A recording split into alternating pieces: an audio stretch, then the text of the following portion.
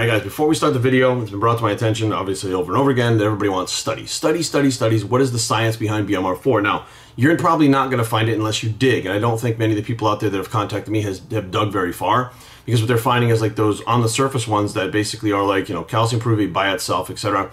Now, what I'm going to do is the description box below, put the links to the actual studies, okay?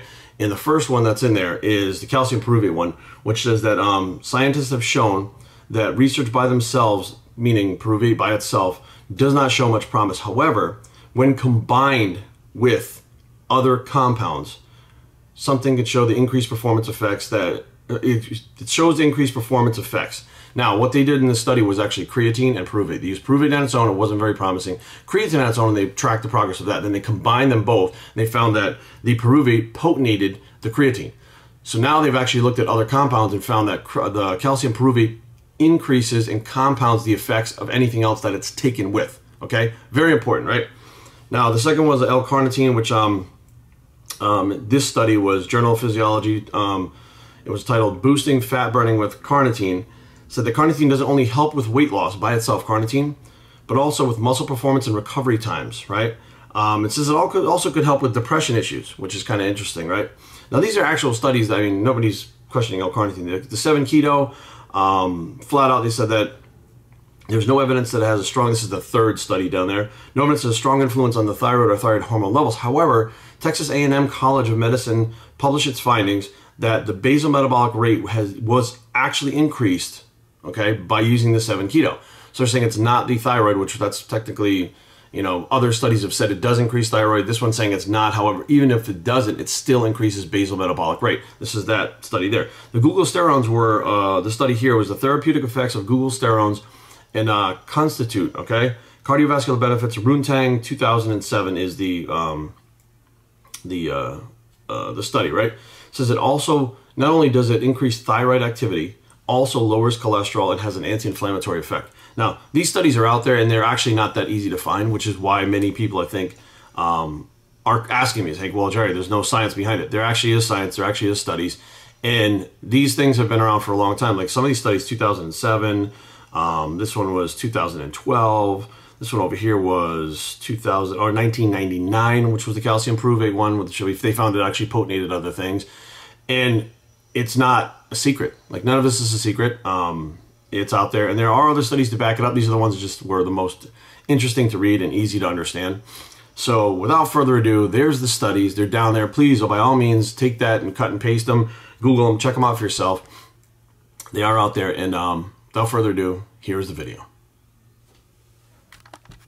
What's up, everybody? Welcome to BioS3 Raw TV. So today, this is a video kind of a back and forth thing that I've had with CJ from Plow. Now, actually, it'd be pretty cool if I went on their channel too. He's offered that me to go on there, but I just figured by the time it gets set up and stuff, I could just do this one, and you know, we'll figure it out in the long run. So CJ made a revisited video to the BMR4, which CJ, I appreciate. Now, before we even start, I want to say this. CJ, you are bad fucking ass. Plain and simple, right? The fact that you stand your moral ground and will not be swayed in any direction, and you're just doing your thing, is what I respect, because that's what I do, right? I don't agree with everybody following the crowd and, you know, clicking up in gangs. I don't agree with that shit. I don't agree with people just doing shit because that's the way everybody else does it. I don't agree with that. People doing their own thing, you know, pioneering and blazing their own trails, that's what you guys are doing, and I agree with that. Thank you, and I thank you for the video. The way you broke it down was exactly what I want people to see, because there was a few things that were left out from our emails that I don't think that I think that should have been put in there, and by leaving them out, it takes out some of the context of everything that was going in, and it still makes, honestly, makes me and the company look kind of bad, you know, and I know it's not your intention, and I'm going to interject and tell you a couple of things that were left out that now I think people just need to know, because it's swirling around the bowl. It's just a giant bunch of bullshit. But one of the things was that I did not want to disclose this, because I have a friend, and I have mentioned him before on in videos talking about androgen receptors and the overflow of these other receptors that act like androgen receptors. Now, nobody, and I mean fucking nobody in the fitness industry talks about this shit. It doesn't matter what kind of drugs they use. They don't have any of this fucking knowledge, because it comes from NIH, okay? I live in an area, Bethesda is like literally 2 blocks from where I train all my clients. And in my gym, I have access to lawyers, doctors, pro athletes, professional trainers that train professional sports players, you fucking name it. And one of the things that I have access to is a chemist, and not a chemist from the fitness industry, not somebody that's involved in the fitness industry, who works for NIH. He studies metabolic stress, and that's what they study. I've also had a client that does brain science. Basically, it's neuroscience is what she does. They study the brain, right? I had, it doesn't matter who else. Anyways, it's, bottom line is, NIH is there, and they do a lot of studies that not necessarily are published, but they're trying to learn more about metabolism, metabolic stress, etc. And they do a lot of shit that nobody talks about. So over the years, I've known this guy, and I see him in the gym, and we talk and stuff, etc. It is what it is. And I started making these formulas, and I started taking them myself. And BMR4 originally had like 5 or 6 things in it. There was 3 of them, I think, that I took out of there that just didn't fucking make any sense. And one of them actually was fucking green tea and stuff that didn't have stimulants. And I thought by adding it in there, that, you know, that would be like, oh, it'd make it so much better. It's not a thermogenic, etc. And I was taking these products, right? Again, you didn't tell people this, where I actually bought the products individually, the ingredients, calcium pyruvate, 7-keto, L-carnitine, which is very easy to get, and Guggulsterones. I bought them independently and started taking them myself and told my clients, this is what we're doing. If you want to try it. So it was already tested on me and my clients. Now, here's the thing. Many people, they go after the studies, after the studies, after the studies. It's 2018, like you said. And I think throughout the years, I have fought back against many of the studies and the science crew. And I am a bro, right? I like the science stuff, and I don't really understand a lot of it, but I am a bro, and I want what fucking works, okay? And a newsflash, many people out there, especially people who follow me, don't give a fuck what literature says. They want products that fucking work. They don't care about the science. When I was with Primeval, they were like, we don't, like, we had the fucking, like, different, like, the links and stuff for different studies, and people didn't give a fuck. They just wanted the products, they wanted products that work. They don't care.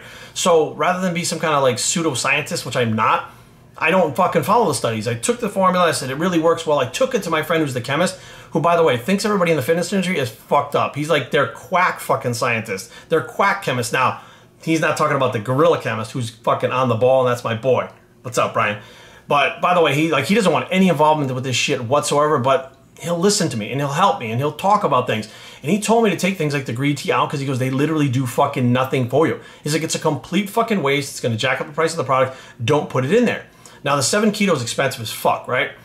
What also you're not telling people is those studies that are done on independent nutrients, just the calcium, just this, just that, synergy. CJ, synergy. That's what we talked about. The sum of the parts are greater than equal than the whole. Basically, each part, by adding them together, there are no studies on 7-keto and calcium pyruvate. However, there are stuff that they have done at NIH with those things. So they already knew about them. Right? The L-carnitine added to it. It's a transporter. You don't need 1,000 milligrams. You don't even need 500 milligrams of L-carnitine to get that effect with those combinations. Like, these are things that I get from the actual chemist that tells me, I've been taking this and this is what it does. And he says, this is why it's doing it to you. This is what's working. Get rid of this other shit. This is the core 4, that's what he called it, the core 4 that are actually doing the fucking work. And I was like, fuck, are you sure? And he's like, I'm telling you, absolutely. So what we did was he formulated it. I get the beta test of fucking capsules and started taking them. Lo and behold, it works the fucking same without the green tea and the other bullshit in there. So I guess I should have left the green tea, because if I had 4 other fucking things in it, people go, oh, BMR 8, I love it because there's 8 things, even though the other shit didn't do anything. It probably would have jacked up the price even more of the fucking product. So as I'm taking it, same thing happens. I take it within 20 minutes, I'm warmer. You can feel yourself. Right now I'm sitting here and I'm still warm. I took it this morning. Go to the gym, you're fucking warmer while you're training. It's fucking ridiculous. You're getting the immediate effect of feeling it. Like, you can feel it work when you take it. And I'm sitting there going, this is fucking gonna be amazing. I'm so happy. Like, I had an actual chemist fucking come on there and tell me everything that I needed to do and what I should get rid of, and fucking confirmed it. And I'm like, this is amazing. I can't wait to go. And I put it out, and then you get things like this where people are talking about it's overpriced, it's this, it's that. And another thing about the price, you said, you know, 7-keto is an expensive compound, which really does jack up the price of the product. And one of the things that you left out, again, these big companies are buying 1,000, 5,000, 10,000 fucking units at a time. When you're buying that much, they're probably only paying fucking half of what I'm paying for the fucking bottle. If I was paying half of what I'm paying now, the price would be half. I don't want to make a fucking $1 million. I'm trying to do my fucking best to bring products to the market, make people go wow and get fucking results and enjoy their fucking life. I'm trying to make them better individuals as a whole. But that's not going to happen if I'm only buying 300 units or 250 units at a time. Like, the price is the price, and there's nothing I can do. And I can't even, like you said, I'm going to keep it direct to consumer. That's because I have to. Like, I can't put it in the stores. If I put it in the stores, they're going to either make the money or you can't. There's not enough for everybody to go around. That's how fucking expensive the product is. And I completely understand if people, like, there's cheaper fat burners out there, Absolutely. If you look at it, or if people look at it and they say, I can't really justify it, absolutely. If $40 is a lot of money for you, I don't want you to buy the product. I don't want you to buy the product if you don't believe in it. I want you to buy the product if you actually know what the fuck is going on. And hopefully I've explained it enough. And, it is what it is. Like, people are going to say studies this, studies that. I mean, there's been a lot of fucking things. I've read studies that say basically the best way to train is like this. For muscular hypertrophy, the best way to train is like this. Best way. I mean, there's no one set way. So it's like, I step back and I'm like, do I really give a fuck about studies? No, I don't. Did I read them? Yes. Did I wonder why the fuck people weren't using these combinations in their fucking supplements? Exactly the reason you said, the cost. Even the bigger companies, if they're buying these products, are gonna fucking charge the same price that I am. There's no fucking way, unless they bought a fucking shitload of them, which maybe they would. Maybe they'd buy a ton of them. Working at these other supplement companies, I've seen how many fucking giant fucking loads that they get of this shit. And I'm a brand new company. We're 2 weeks, less than 2 weeks out right now of the fucking company being running with the supplements, and people are already bitching about the fact that it's not growing. They're already mad that I can't get it to the UK. They want it. Like, I'm sitting there going, I'm doing the best that I fucking can as an individual to make this thing fucking run as smoothly as possible. And I just kind of want to address this too. Like, I don't think that you specifically reach out to bash people, CJ. I really don't. You have been very critical of me in the past, and you've been critical of everyone else. So it doesn't, like, it's not an individual thing, like you're coming after me. And I want you to understand, I did not group you in with those guys. That's not what I was trying to do. All right, I was talking about them. And when I talked to you about things that was in the past, there have been some things that you said. It wasn't critical. It was downright kind of rude. And we've gone over that, and that's what I was trying to get at in the email. It's like, there are things that you've said that wasn't just critical of my supplements. You bashed me in general. You kind of made fun of me a little bit. Like, that's just how it goes. But you got to understand, if you bash someone and make fun of them even a little bit, that shit doesn't go away. Like, people remember that, and I remember that. So, of course, you got these other guys fucking hooping and hollering and being a bunch of pack wolf assholes, and then you're saying stuff that in the past you've been more than critical and just kind of made fun of me for certain things. It's not grouping you into it. It's just saying, look, this is what you've done in the past. Is it the same thing now? And you clarified it, and that's cool. And I have no problem with coming on Price Plow. I applaud you for going through everything that you did and spending your time to do a second video, which you did not have to do. You could just left the other one up and said, fuck Jerry, I don't care. But not only did you get back to me in emails and you discussed things, but you actually stuck up for me against the other guys. And it really has nothing to do with supplements. It really doesn't. To be honest with you, like, there's lots of people out there that could be like, you know what, it's not a good supplement. People will figure it out. It's cool. But that's not what's happening already. Already, people are taking the supplement and you can feel it work right away. Just like those stim products, you feel the stim, you feel the heat from this product right away. And this product is for the people out there busting their fucking ass in the gym to keep their thyroid healthy. This is a product out there to help you burn more calories in the gym and at rest, and you feel it when you take it. Like, it boggles my mind, because maybe it's just me. Maybe it's just me and, people that follow me. Maybe it's not for the general public. Don't buy the product if you don't understand it or you don't agree with it. I completely understand. But you feel the thing working. And when you feel it, like, what are you supposed to say? Well, I feel it working and it works good, but studies say this. It's like, that's not how it works. The first study that I see that combines Guggulsterone's fucking 7 keto, calcium pyruvate, and now carnitine that says it doesn't work, I'd be like, fuck, I fucked up. There aren't studies out there because they're not doing it. So that's where the chemist comes in. I say, hey, this is what's going on. This is what I've done. And he says, yep, this is why you're feeling it. The other shit's not working. Get rid of it. And I was saying, like, okay, so now listening to an actual chemist who works for NIH to get rid of the other shit, I'm getting my balls busted because there's only 4 things in it. You only need those 4 things. You don't need other things. Half the fat burners out there that you said, oh, they, L-carnitine and stuff, they only need a couple things in it. But that's what they do. They manipulate the public by throwing so much shit in there that costs nothing that people think they're getting a big bang for their buck. Guess what? Those people are still fucking fat, okay? Years go by, they're taking fucking these fat burners, they're still fucking fat.